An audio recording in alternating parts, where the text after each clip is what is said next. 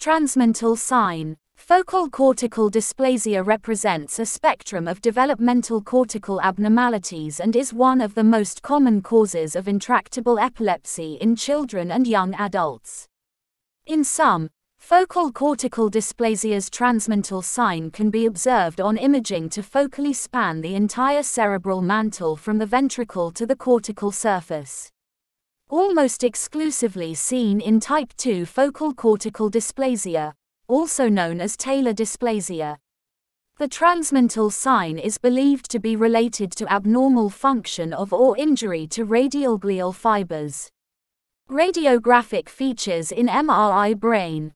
The key feature of the transmantle sign is high T2 weighted or flare signal extending from the ventricle to the cortex.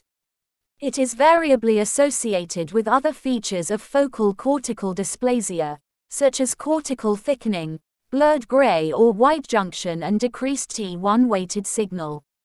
The main differentials are radial band sign of tuberous sclerosis and closed lip schizencephaly.